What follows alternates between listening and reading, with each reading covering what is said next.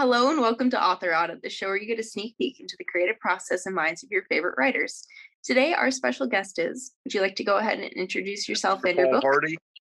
I'm Dr. Paul Hardy, the founder of Recovery for Life and Transition Homes for Hope. Great, wonderful. Thank you so much for coming on today. I was wondering to tell the audience a little bit more about yourself and your background. Yeah, and so I'm a Virginia Beach resident and grew up here most of my life.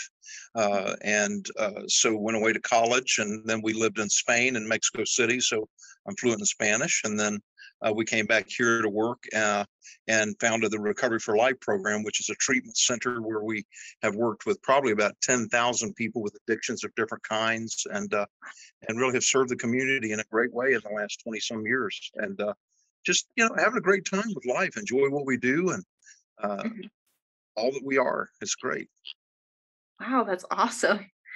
Oh my gosh. So what's a fact about you that nobody would guess? I don't know. I play the guitar. People don't know about that usually. Mhm. I love spicy foods from Mexico, Mhm. and we've been married for 42 years yesterday, so I'm happily married and have 13 grandchildren. Holy cow. Congratulations, by the way. Yeah. Um, so they have these like watermelon treats where essentially they dip them in like a chili powder. Do you like that by chance? Yeah, and the same thing with corn. They take corn and roll it in mayonnaise, and then pour cheese all over it, and sprinkle that with cayenne pepper. And yeah, I remember my wife. We first time we ever had a Mexican family over for dinner, and so she got a recipe and she fixed this fish stew, and she had me taste it, and I was crying. I'm like, oh my goodness, it's so hot. So the people got there like an hour and a half late. So they finally get there, and we served the stew that she's made, and they're like, don't you have any peppers? I mean, it's not hot. And I was crying. So yeah, I mean, it's just no joke. Most Americans cannot eat the food they eat. It's so spicy. Oh no, I adore spicy foods. I kind of live up to my name.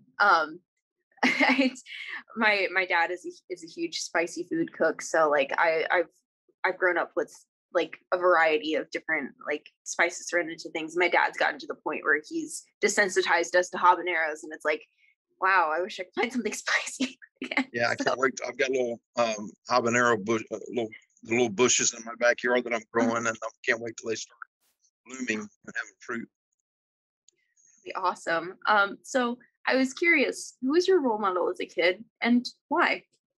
You know, the questions that I asked myself from the beginning was, how do people change, and how can we translate everyday living into something that people can actually do? Mhm. And the more I saw therapy and counselors looking into what they were doing, it was all theoretical. And so I said, I want to do something different. I want to write books that are practical and that people can actually do something that will change their lives as a result of that material. And Yeah. so all of the books that I write, I have the idea of the end reader as a workbook where they can write in their own experiences. And Yeah. I said, I want to do something that will produce a catalyst of change in people's lives. That's awesome. I mean, like, and that kind of also goes along with the lines of like creating habits that are positive and healthy coping mechanisms. And it really causes it, from what it sounds like, you're really trying to encourage the reader to like continue to like get those healthy coping mechanisms so they don't really continue down the path that they're on. And that's something that's such an amazing approach because I don't think I've ever heard anybody like sort of do that aside from like journaling and stuff like that. Mhm. That's awesome. So Well, what we do is we dig deep mhm, and we ask ourselves the kind of questions of, what has gone wrong in my life? People don't go to counseling. They don't look for counseling books. They don't look for self-help books because they're doing well. They usually are trying to get help. And so in letting go, living free, the premise that I had was you have to look backwards and see what's gone wrong in your life. You have to yeah, look inward and see what you can change in your own life. Then you have to look upward and ask for God's help and get the help that you couldn't do on your own. And those three visions of it, um, they kind of give you the complete package of saying, here's a prescription for change. What in my past do I need to rework? You can't relive the past. You can't fix your past, but you can reframe it. Yeah. What do I need to change in my present as far as my habits, coping skills, behaviors? And then how do I need God's help to do those things? Yeah, absolutely. Yeah. And that makes that's seriously, that's awesome that you're encouraging that sort of thing. And I completely agree. Like you can't necessarily change your past, but if you're able to find a way that you're like you reflect on it and you think, okay, this is what went wrong. So this is, if this happens again, this is how I'm going to change it. And this is how I'm going to be better. And that it's, again, it's amazing that you're encouraging that sort of behavior. Um, so I have a quick question. If you didn't go into therapy, and this kind of goes along the lines of like when kids are in kindergarten, their kindergarten teachers ask them, "Oh, well, what do you want to be when you grow up?" And normally kids will be like, "Oh, I want to be a veterinarian," or "Oh, I want to be a ballerina."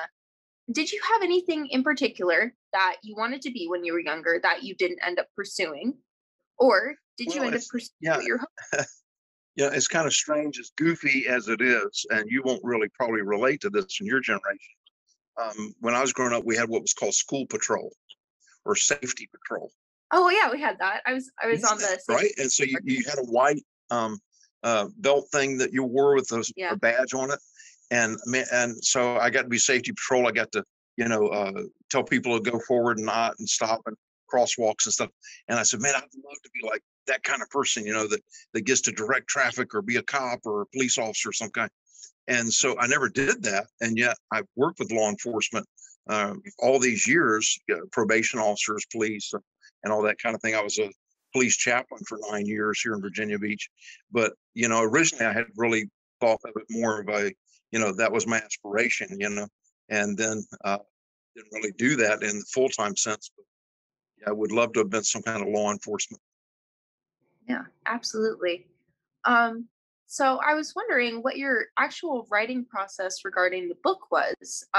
So some writers, a lot of the time, are very fluid about their writing, but there's also the other side of writers that kind of block out exactly the amount of time that they need to write, and they're like, "I'm going to write for 20 minutes, and I'm not going to move during that time, just writing."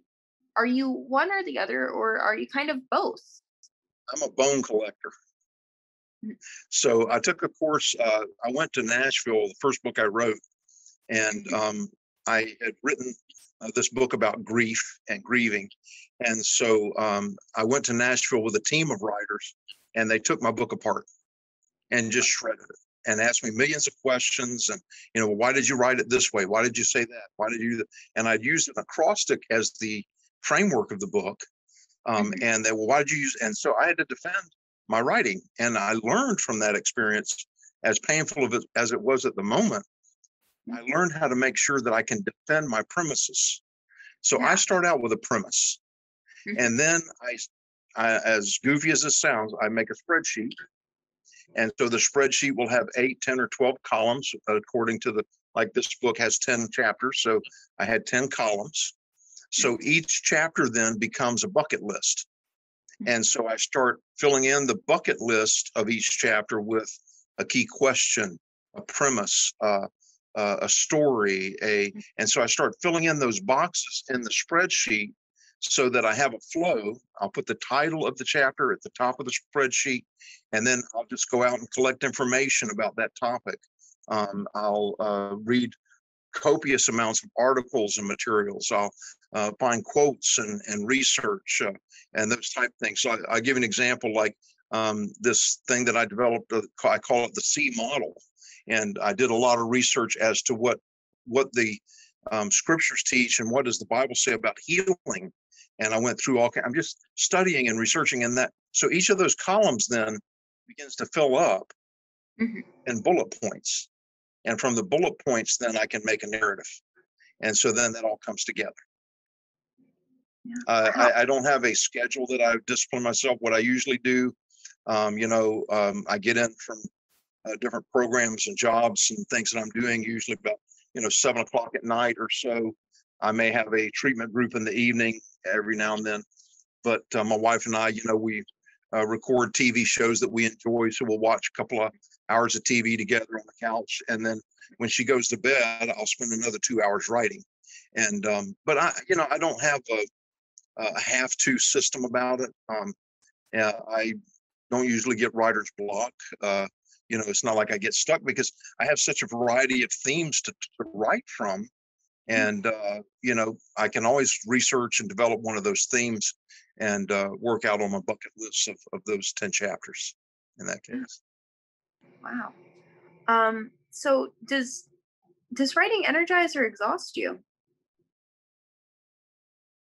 I'm sorry, you got cut off. Does writing energize or exhaust you? Does it energize me? Yeah. Yeah, it really does, because I'm in a constant state of discovery. And so even as a therapist, when I'm working with someone, and I have dozens of stories in the book that are all anonymous, and I change situations and names so that they don't reveal anybody's confidentiality, but they're somewhat like case studies of people that have given me permission to share their story. And I'm constantly learning myself, and I cannot teach something I don't learn. I'm the type of person, I can't ask you to do something that I'm not doing or that I'm not available to do. And so it just is so energizing and enjoyable to me, because I'm experiencing what I'm writing, and I'm writing what I experience. And that just makes it come alive. Yeah. And I mean, like, writing, being able to sort of write in the moment and about your own experiences gives it a totally different energy, I feel like, because you're generally talking about how your actual, like, your perception of the thing that was happening, it happened. And it gives a different perspective, just than, like, because there's many different sides to different stories. And I think that's awesome that you're taking your own experiences and you're helping other people learn from those experiences, because that's sometimes that's a really it's a different process. For example, if you're writing a novel that is fiction or fantasy, then you have to create everything in your mind.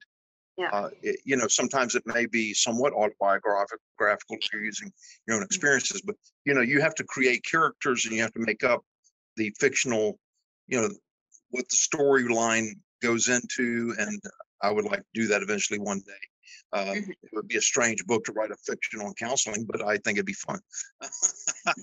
Stranger than life, but wait, that could be the title. Your true experiences, and trying to educate people with bite-sized things that they can actually live, practice, and do. It's a different way of thinking about it, but it still is very enjoyable for me. So I talk to counselors from time to time that have been doing what I do for many years. A lot of times they're burnt out, they're tired, they're the same old to them. I get a new job every hour. Every hour when that person walks into the room and I'm able to work with them on their problems and their situations, that's a whole new life for me for that hour. And I'm able to help that person come to conclusions, solutions, and that sort of thing. So it just always keeps it interesting. Yeah, absolutely. It sounds like you really love your job. Oh my gosh. So what would you say were some common traps when you were writing? I know that you said you don't get writer's block, but was there anything that kind of tripped you up a little bit, that you wish that you would have known how to avoid when you started writing? I'm not the disciplined writer that has to write 20 minutes at a time every day, or that I have it blocked on my schedule. It's more free floating for me. I do kind of have to be in the mood to write. So, what might happen is if mentally I'm tired, or I just need a break from everything that's going on because I am working with people so much, then what gets in the way for me is more of the distraction side of it. That I'd rather be doing something else, or I take up a hobby, and I'd rather do that hobby than write. So in that sense, there's the discipline of constantly working on your craft, but having the balance to be able to enjoy your craft and not become a drudgery to you. Now I got to go write. Oh yeah, there are times when I have to go write. It's what I got to do. But most of the time I'm excited about it, and I'll go back to one of those chapters and tweak it or something I've read, something I've learned, I'll add back into something new. Uh, you know, here at our office, my staff gets very frustrated with me because I'll have a workbook that we use and I'll edit it. And they're like, you just finished the book, you're editing it. I'm, well, I learned something new, I got to add to it. Fortunately, those kind of books I print on demand here, and I'm able to edit them whenever I want and change what I do. Speaking of editing, I was curious if you ended up editing anything out of your book. Yeah, so I wrote a book called Break Free Now, which we have sold hundreds and maybe thousands of. Everyone that comes to treatment here uses that book. And, it is a combination of experiences and training and material and positive psychology. And we use the 12 steps in that book. And it might be that I get an article that's come out that's just recently explains some new concept that works. And I'll analyze that. I'll turn it in and out, rip it up and down and go through it and say, well, wow, here's something that seems to work. And I'll teach that. I'll kind of field it. And if it works, then we'll add it to the book, and I've been working on the book, literally working on the book, probably for 10 years now, Oh my and gosh. yeah. And like I said, thousands of people have had the benefit of that because, people have an addiction and they come to group treatment. They've gotten a DUI and they're in group treatment. Then the material that I present to them, they're going to go through that in such a way that it'll be beneficial to them. Yeah. So if you could change anything about the book that you recently published, what would you change and why? What would I change? Mm-hmm. This particular book, Letting Go, Living Free, is the culmination of my philosophy of counseling and of really living life. As far as something that I would change, I guess the only thing that I can think of, I would update some of the stories. Yeah. I counsel high school students at times. Maybe they've been arrested for smoking marijuana or for possession. The level of anxiety with high school students today is off the charts. Depression and anxiety. And I probably will make a book out of it. I want to do a study on what is the source, what is the commonality of this broad, widespread anxiety with younger people. And so it would be that some of the stories that I tell in the book, maybe I would update those to something that's maybe younger, or, maybe some different types of problems.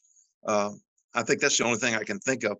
But rather than do that, what I'm going to do is I'm going to do research and write a book on anxiety for sure. That'll be one of my next things. I'm working on a book right now that I think is going to be just a lot of fun for couples. It's called How to Get Along with a Hard to Get Along with Spouse. And so, how do you get along with difficult people? And that's going to be another practical manual. But I think we've got to address the whole anxiety. Growing up, I never really experienced much anxiety. I didn't have any, I don't relate to it. And so to have two generations that I can see that have grown up with a severe level of anxiety, we have to address that. So I'm going to work on it. Absolutely. I completely agree. I mean, I've been a huge mental health advocate basically since I was able to have consciousness of that, because I've suffered from anxiety pretty much my entire life. And it can really affect people's quality of life if they don't have proper coping mechanisms. Yeah. And I really do think that there needs to be a better support system in a lot of schools, because it can, it was really difficult for me to complete a lot of classes because they just got super overwhelming and I didn't have a proper support system sometimes. Yeah. And I mean, if we're able to address that, I feel like there would be a lot more people that would be a lot more successful in general.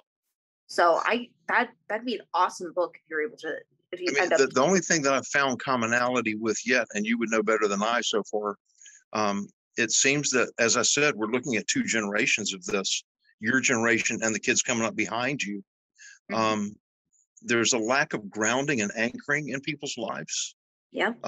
I think many times it has to do with the way that their parents Yeah.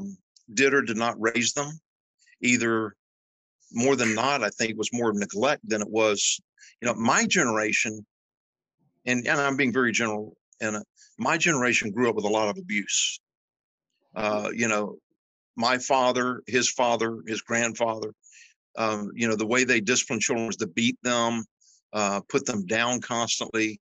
If I give you a room to sleep in and food to eat, that's what you get for love. That's all you're going to get. So our response to that, I don't think, was really anxiety Yeah. as much as it was to work harder. And so Yeah. as my generation and the generation after me worked and worked and worked, Mhm. then I think the next two generations came up feeling distant, disconnected, Mhm. what I'm calling unanchored or ungrounded, Mhm. because I have students all the time that tell me, I don't know my parents. I don't know 'em. Yeah. Don't care to Yeah. know 'em. Not interested. Yeah, I mean, like I can completely understand that. I feel like because of that disconnect, and it translates into the other people not feeling like they didn't have a parent role themselves, which translates into them not Yeah, wanting to or not knowing how to be a parent role in yeah. their children's lives. And Hmm. I can completely understand that, and it not having that support system, and then looking for it in a learning environment, and then not having it there either, because there's that same generation that your parents are in that is teaching in schools a lot of the time. It's really difficult, that, and then the workload in general in both school and in like in the work environment in general has just significantly increased. I mean, like, I would, when I was still in high school, I would go home with at least 4 hours of homework, and I was at school from 8 until 3, so then that gets me down to 7, and then there's like no time to eat dinner as a family. There's no time to spend time with your family. And I mean, like, 4 hours of homework, I mean, with a light load. And it's having that forced onto your children more and more, and not that's not even including, like, if you have to have a job to help support your family because they're also struggling. It's a really hard balance, and it can be detrimental to families and to mental health. And I've personally experienced some of that, and it's, again, anxiety is something that can completely derail people. And I really do feel like there needs to be more that people speak about that, and more support systems. And Do it, you it sense that people are just growing up with a lot of fear? that part of that too. And like a lot of fear of getting close to other people because they didn't feel close to others when they were growing up. Oh, wow. Yeah. So, anyways, That says a lot right there. So we may just have a book in the making right there. yeah. So, That's interesting. um, I was wondering what's the most difficult of your artistic process, or difficult part about your artistic process when you are writing? Um, one of my difficulties is I gather so much material, Mhm. is, cherry picking and finding exactly the right fit. Um, Mhm. that would be one thing. I think for me personally, it's finding the balance between being too intellectual on one hand Mhm. and then too practical on the other hand. So you have to find a balance between those two. So, for example, if you have something that you're asking someone to practice, you need to have the science behind that that proves that it works. Mhm. Some of the theories that I propose in Letting Go, Living Free, in the psychological world are new. So Mhm. when I say new, anything in the counseling world and psychology that's 10 years old is brand new Yeah. because it's in the process of being proven. Yeah. And so, we've had the opportunity now to have some of the premises have been proven by universities now Mhm. as to how they work. And so that balance between, explaining things too deeply and Mhm. then staying lighthearted and even enough that people actually want to read it. Mhm. So does that make sense? Yeah. Between this is a psychology primer, or is it a book that I want to read to help myself? Yeah, yeah. Having a good balance between those two is extremely important, because it also keeps the reader engaged, especially if they're a part of the psychology field or not. Having some like science behind it gives reassurance to those that aren't, and it fulfills like that. Oh well, this is the science behind it for those that are in the field. So that's awesome. It's astounding that you were able to find a balance between those for your book. And that's what I strive for, but that is a big challenge, that's for sure. Yeah, absolutely. So what sort of advice would you give to new aspiring writers that are hoping to get their start in the publishing world? Yeah. By the way, writer's block, in my opinion, is writer's fear. And every time I've ever had any sense of writer's block, here's the question I've asked myself. Is anybody freaking going to read this book? I mean, when I start translating, is anybody going to read what I'm writing? Or is this interesting to anybody? Does anybody really want to hear this? Then I get stuck. And the way I get unstuck is to say, well, I'm going to write it anyway, and I'll field test it. And if people don't like it, we'll amend it and fix it. But my advice to people that aspire to write, and as trite as it may sound, you have to write about something you actually care about. It's got to, if your first thought is, I'm going to try to make money by writing, you're in big trouble. It doesn't work that way. I've written and written and written many things that will never gain me $1. But, they say, you got to plant a tree, have a child, and write a book. Well, okay, got those 3 done. But, but I think if a person really aspires to write, it needs to be things that they care about, that are translatable for other people in some area of their lives. Even if it's fantasy or fiction, there's a reason why you're sharing that story. I mean, if you're writing about, outer space aliens or some kind of a, whatever, or romance story, whatever it may, we're all salesmen. Yeah. And so you have to ask yourself, what are you trying to sell? What is I sell ideas. I sell concepts all day long, and my writings are all the fulfillment of selling an idea to people, something you care about. You have to realize that as you write, that you're selling something. And you got to realize too, it is ultra competitive out there.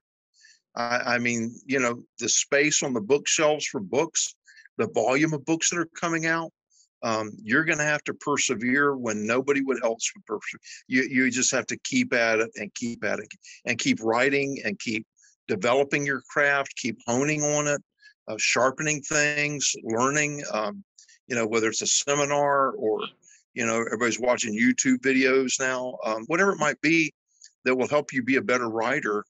You have to consider it to be a true craft and not just a hobby. That doesn't mean that you're necessarily full-time in it, but that you take it seriously is what I'm trying to say. Take it seriously to the point that, you're writing as a professional, even if you're not a professional. Yeah, absolutely. I completely agree with that. And again, like I said earlier, having a passion for the thing that you're writing is extremely important, because it shows in the way that you indicate your tone, even with like simple descriptions of the settings, and or if you're going into like deep dive like a certain, like for example, psychology subject, if you don't have that passion behind what you are writing and that hope to just put your words out there and let people know, hey, this is my work, I'm proud of it, it's something that I love, if you'd like to read it, be my guest, otherwise it's just how I feel. And I mean, again, like if you put that passion in your book, it makes it like a whole nother level of amazing, in my opinion. So yeah. Speaking of hobbies, by the way, we're going to shift away from questions about the book, and I was wondering if you could go a little bit more into depth of what you like to do when you're not writing. Well, I collect cheap guitars, and so my son will give me a call and he'll say, "Dad, I found this guitar on such and such a whatever website, and it's real cheap, and but it's really good buy, and so I'll find a guitar that is very inexpensive, and then I'll fix it up a little bit and it'll be worth a lot more money. My problem is I don't sell them, I collect them. So I have a wall full of guitars that I sit and jam, mess around with, don't think nothing professional, but I enjoy that. And it's just, it's a real good stress relief. I turn the amp up as loud as it go if my wife's not home. She can't handle it. So I make sure she's not around. Turn the amp up loud and just, blast away and have a good time. And it keeps a different type of creativity for me, but it's a fun hobby. And then, during the whole, I was hoping I would go through the interview without mentioning the word COVID, but here it is. Oh, wow. But during the whole COVID situation, during lockdown, they said that the hardware stores were essential, fortunately. So I became best friends with our largest box home store and started taking up woodworking. And so, I built a set of rocking chairs for my wife that turned out pretty good. They actually rock. And so I did that. I built a table that folds up into the wall, and it actually folds and it fits and it's square. So I took up a woodworking hobby and kind of built my garage into a little bit of a woodworking shop. It's not very big, but yeah, that was a lot of fun and gave me something new to kind of, you need something that kind of challenges your thinking, and it did challenge me a lot. Yeah, absolutely. By the way, quick question. Do you only collect electrics, acoustics, or do you also collect bass guitars by chance? Electric. Yeah, just electric guitars. Yeah. I mean, my son, he calls it Dad, I found this guitar you're going to want, brand new Epiphone guitar, electric guitar in the box, for under $100, probably would sell for $350, so I bought that immediately. He called me the other day. That was a couple of years ago, just recently called. And there was this guitar that was very unique. I'd never seen one like it. The guitars I buy, they're always under $100, right? Uh-huh. And I get it for under $100. I look it up. It's $385. Just had to tweak a couple things on it, put new strings on it. But I'm not going to sell it because I like it. It's a really, really different guitar. I found one that was Japanese made that is a very rare guitar. Oh. And I paid a little bit more for that, but doubled the value of that. So, I don't know. One day, maybe my kids will sell them and make a little money on them. I don't know when I'm gone. They won't do it now. Yeah. But, the thing is, each of them has a different sound, Yeah. Yeah. I play guitar, and that's why I was kind of curious. I play bass and acoustic and electric, and I love this, like the variety of the sounds that guitars have and the pedals give them, because it's like having paintbrushes essentially. Let me show you this. If you can see it, see that guitar? Uh-huh.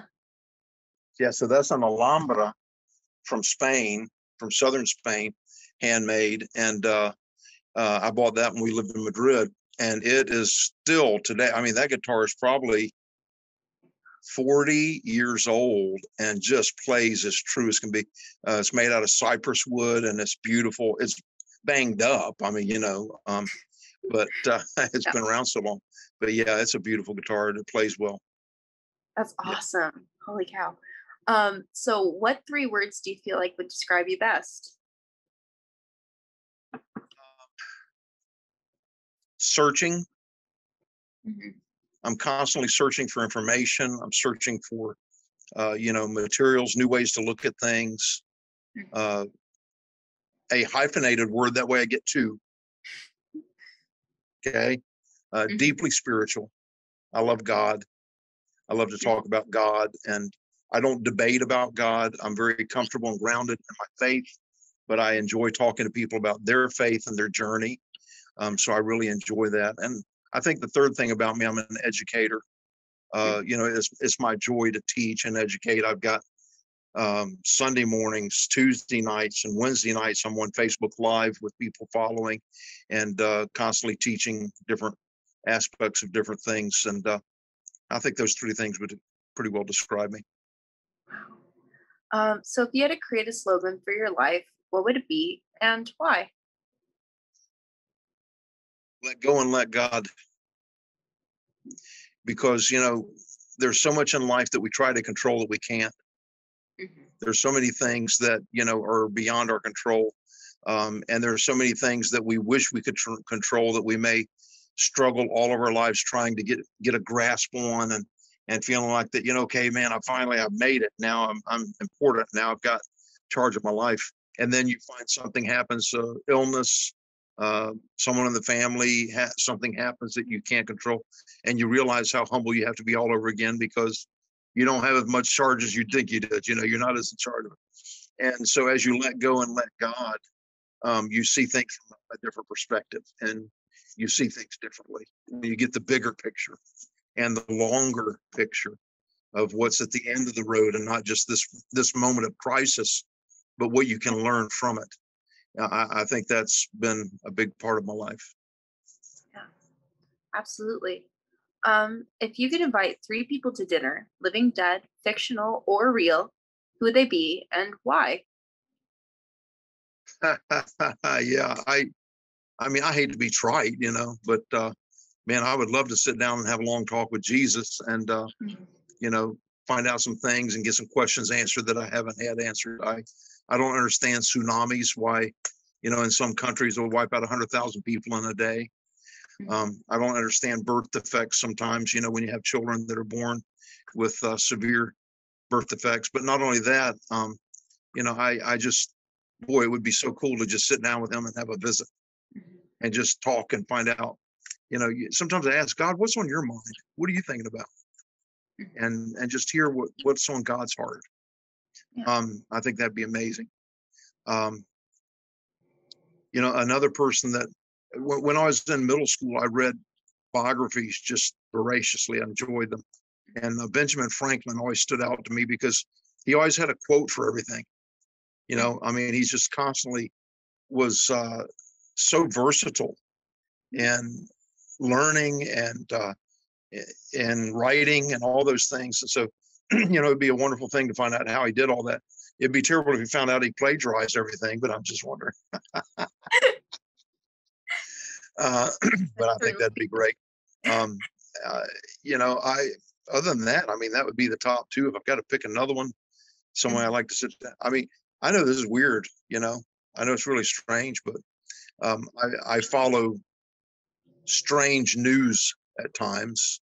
And I kind of got a feeling that there's some alien people out there. I mean, there's enough UFO sightings now that military fighter jets are finding. And I'd like to sit down and talk with an alien, find out what's going on with those people. As strange as that is, that might make a good book, a conversation with an alien. What kind of questions would an alien ask us about us? Why do you people do that down there? I think an alien would probably ask me, why are you always on a diet, you idiot? Why don't you just enjoy your food? I mean, it'd be terrible if we wake up in heaven and God says, why did you always restrict what you're eating? I put it there for you to enjoy it, and you're always trying to cut back. My wife and I just went to lunch, and so I'm getting this keto-friendly pizza. What the crap is that? Oh my gosh, my dad does keto, so I know exactly what you're talking about. It's kind of it was good. It's just a big slab of cheese with more cheese and meat on it. So yeah, no, seriously. If my doctor ever gets a hold of me on the cholesterol thing, I'll be in trouble. But if you could read one book over and over again for the rest of your life, what would it be and why? Yeah, well, I mean, the tried answer is the Bible. I mean, I love reading the Bible, and I enjoy that. And I get something different out of it every time I read it. And I believe that's because the Holy Spirit speaks to me through God's word, and I enjoy that. So, I mean, I have read it many, many times, and I would read it many, many times more. I mean, that'd be my top pick.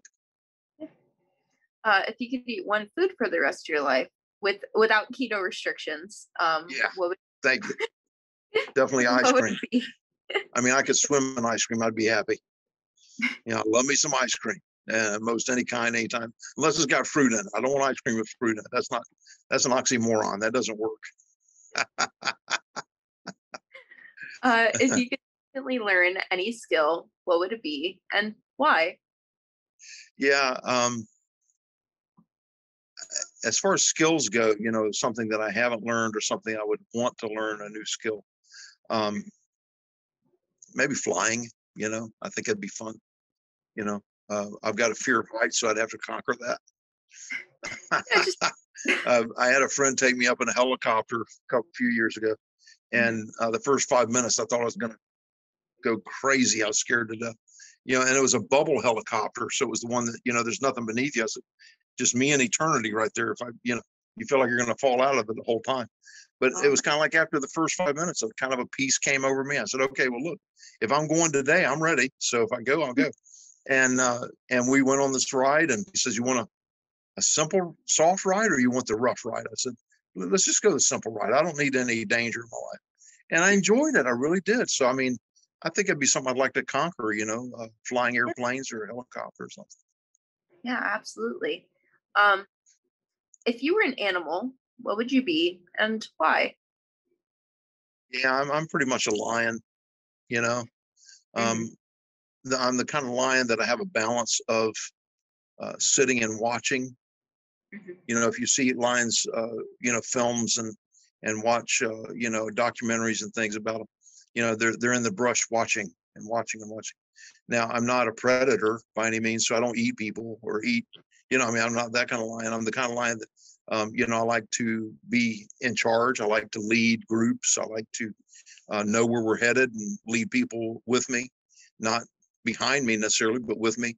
mhm. But at the same time, I do like to sit and think about things and stare and observe and watch things. I look at people, and even with my clients, I kind of take a look at them. I'm like, let's figure out what happened. What's wrong with your life? What messed up in your life? And I ask those difficult questions because the lion that sits and thinks about things finds the best answers.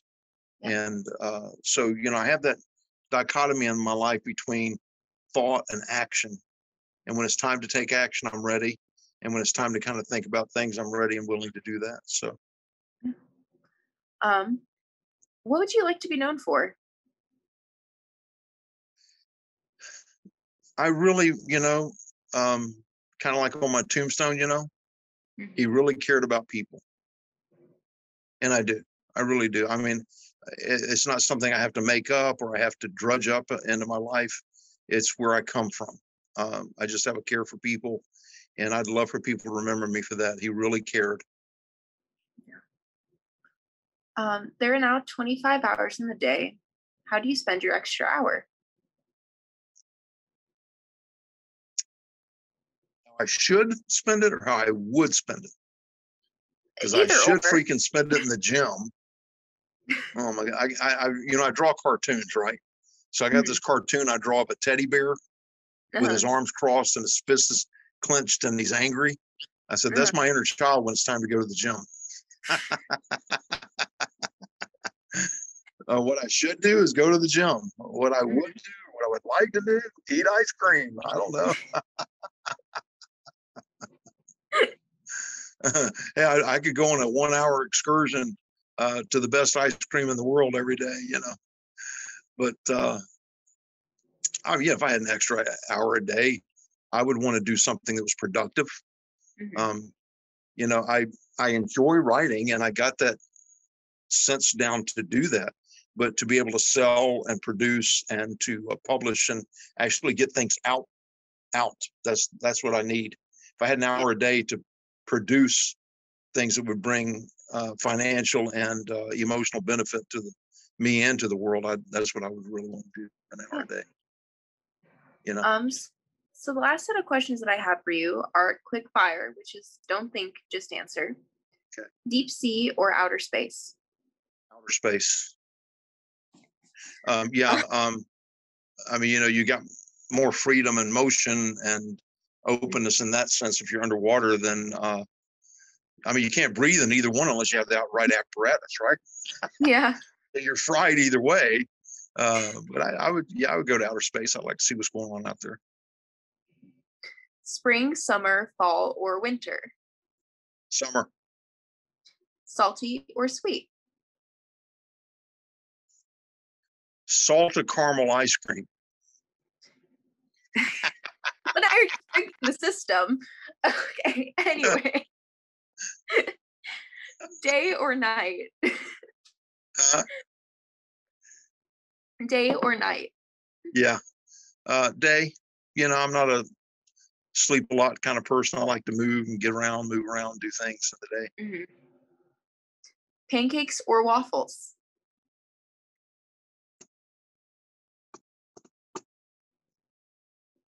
Pancakes, just because it's what I grew up on, and I like them. But I like it when they got a little crusty edge on the edge of them. Yeah. Yeah. Chocolate or vanilla? Chocolate, just because I Coca-Cola. don't like the same old, same old. I want something a little different. Yeah. Coca-Cola or Pepsi? See, I grew up on Pepsi Cola because we would take a bag of peanuts and put it in the Pepsi, and we'd eat the peanuts at the end of the Pepsi. You never heard of that? That's a North Carolina No, thing. I have. I just thought that nobody else did that. Yeah, that's what I grew up on. But I like the taste of Coke better. I love Coke Zero, and so I like Coke. But I grew up on Pepsi, so now I'm betraying my roots. But Hamburgers or hot dogs? you locked up on me. Hamburgers or hot dogs? Hamburgers. I don't care for hot dogs. I don't know what's in them. Yeah, I feel the exact same way. Oh my gosh. Yeah, nitrates. Fruits or vegetables? Fruits. Love pineapple. Yes. Vegetables are a chore. Well, most of them. Some of my life. Gold or silver? What? Gold or silver? See, that fluctuates in the market because I mean, you would. My first thought was gold, and I prefer gold. But then there are times that silver has more value than gold, but I like gold. Ketchup or mustard? Ketchup. Don't care for mustard. Sandals or sneakers? Sneakers. Yeah. Milky Way or Snickers? Snickers, because it's got the nuts in it. That gives it a little bit of crunchy variety. Yeah. All right. Well, those are all the questions that I have for you today. Thank you so much for coming on. I really do appreciate everything that you shared, and I think the audience will get a lot out of it. Great.